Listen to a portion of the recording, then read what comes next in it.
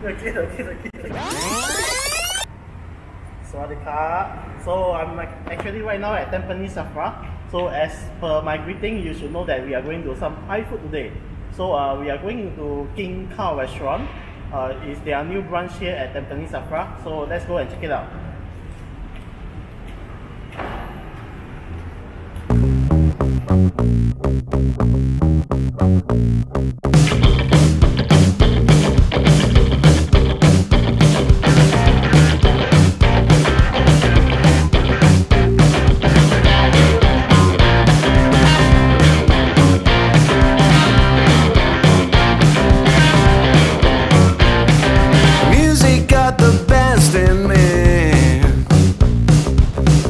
Since I was a child, now it's showing its ugly face. What can I do?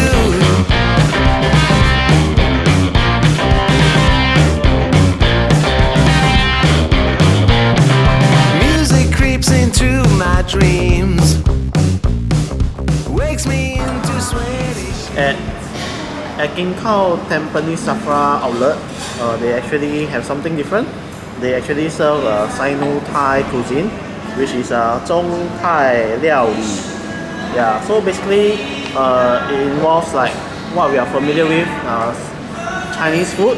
So it's a sort of like combination between Chinese and Thai food. But in fact, actually a lot of Thai food is already quite Chinese to say lah. But anyway, we'll be having like duck breast with tangerine tomato salad today, salted egg salmon skin. As to whether the salted egg is Singapore style or Thai style is actually differs, so we will try it later. And then what we're having, braised fish maw with crab meat, and then with pumpkin as well. And let me see. The menu too big. Anytime walking to flip. Sorry, still cannot flip. And then quite interesting, they have a Ha Cheong Gai here. So I don't know, Chinese style lah. But we're having the pork ribs with Thai sauce. So I think the Thai sauce, don't know what is it actually. We shall see later. Apparently their pork ribs are special here. And then we're also having stir-fried bitter gourd with glass noodle and egg. Also very Chinese to me. I don't really see in like Thai food. And then one thing very special here is their fried rice. It's like green curry seafood coconut fried rice served in coconut husk.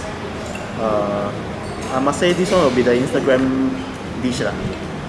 And then as you know, if you have been following Gin Khao Singapore, they are quite famous for their watermelon fried rice. They also have it here. And they actually have something like Khao soy, but I don't think it's really Khao soy, Chinese style.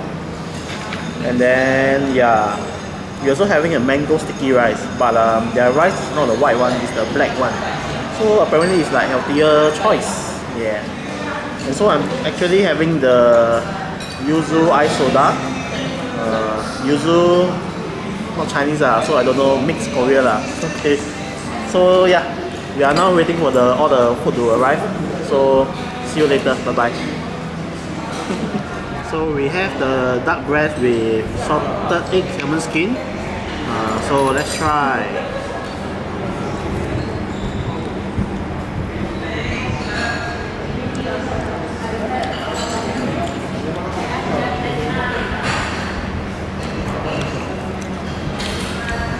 The salted egg flavor is more similar to what Singaporeans are used to, not really the Thai style flavor. And then salmon skin very addictive. So anyway, let's take the duck breast. So oh, it's warm. Actually quite flavorful. The duck breast isn't like too hard, so it's actually quite tender in the sense. Then good appetizer to start with.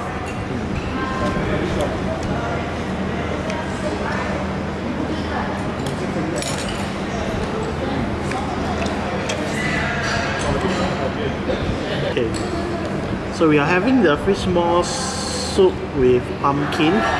So I think it's a fusion between pumpkin and the fish maw soup. With also a bit of crab meat slices. So don't expect the huge chunk of crab meat that you get in Bangkok. But yeah, in Singapore you got to lower expectations lah. Okay.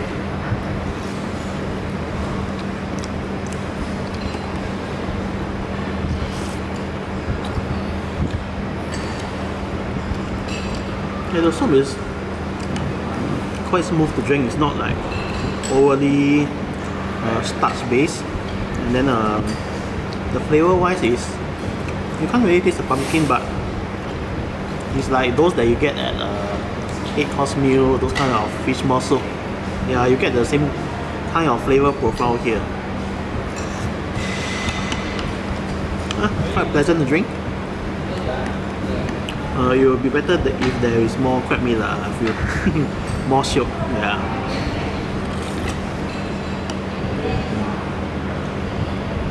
Broccoli with shimeji mushroom. So this is part of their Mother's Day menu. Not in the actual menu actually. Yeah, so if you are here for Mother's Day celebration, can come and have this. Yeah. So trying out the shimeji mushroom.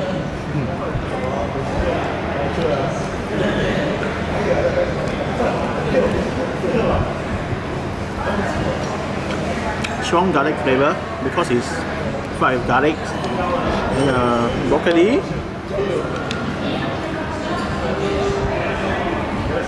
Ooh.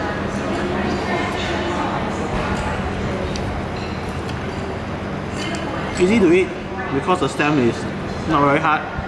So yeah, good.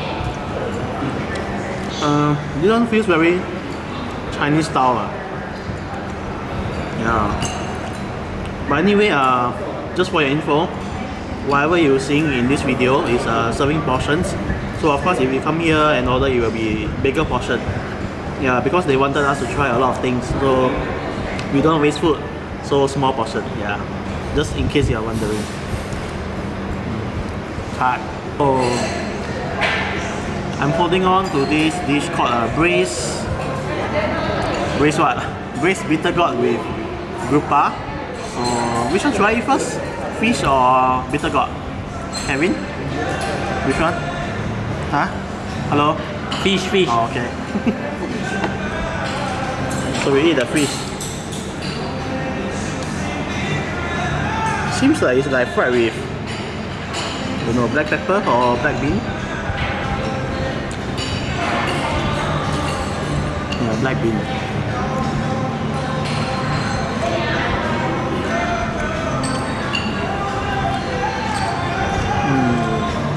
Fish is nice, flavor is nice, but I would say the flavor profile is really like towards Chinese style food.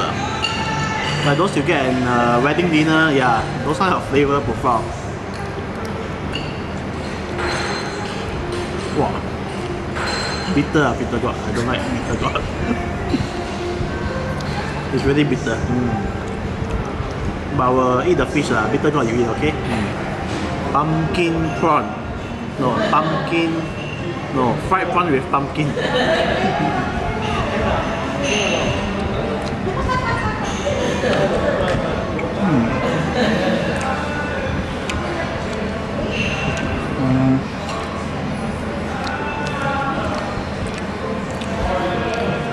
What to say there? Okay, this one basically is coated with pumpkin sauce. Very slight hint of pumpkin. I can't really like taste the, you know, like wasabi prawn you get a kick, but this one feels very subtle. You don't really feel the wow flavor in it. Let me eat again to test the freshness of the prawn.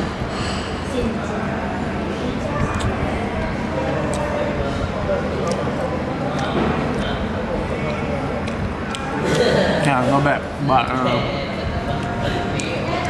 I feel this dish lacks a bit of the,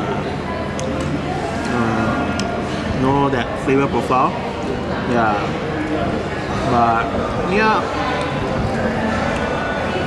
if you like pumpkin, try this. So this is probably the most Instagrammable dish here, and as you can see, it's in a coconut husk. Inside is actually a green curry seafood fried rice with prawns as well. So I think we will remove the prawns for now and go on to check out the fried rice inside. So inside is actually green curry fried rice.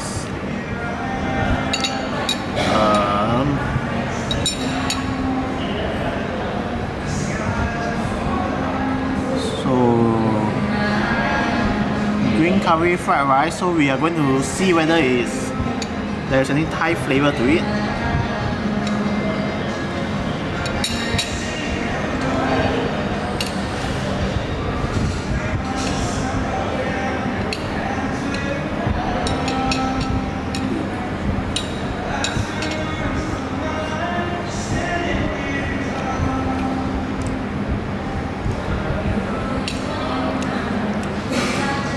Okay, I finally taste the Thai essence in it. Yeah, I mean green curry, you can't have the Thai flavors in it. It just includes so much herbs that you will just bring out a flavor. So I think generally the rice is quite well fried. It has the sufficient green curry flavors to it. It brings a bit of sweetness to the whole dish. I mean, it's generally quite sweet, this dish. Yeah. So, check out the prawns. So, go with this prawn.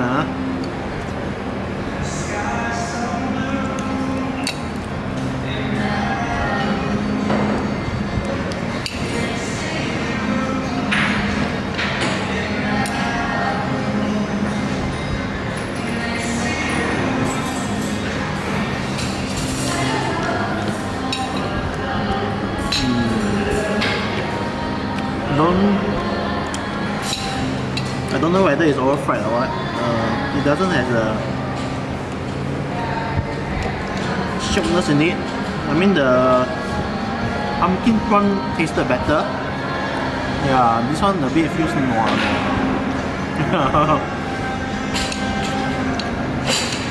But I think go for the fried rice better. So finally the dessert. So okay, in front of me is the sticky rice. As mentioned earlier, the sticky rice is different because it's black color. Let me taste first.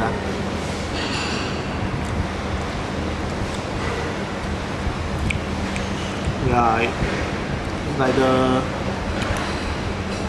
黑糯米饭. Yeah, then I like it that it's warm, so if you feel it's cold and warm, and I think it brings depth to the dessert by doing this alone. And for the ice cream, we have black bean ice cream. Let me taste what is black bean ice cream. I don't know.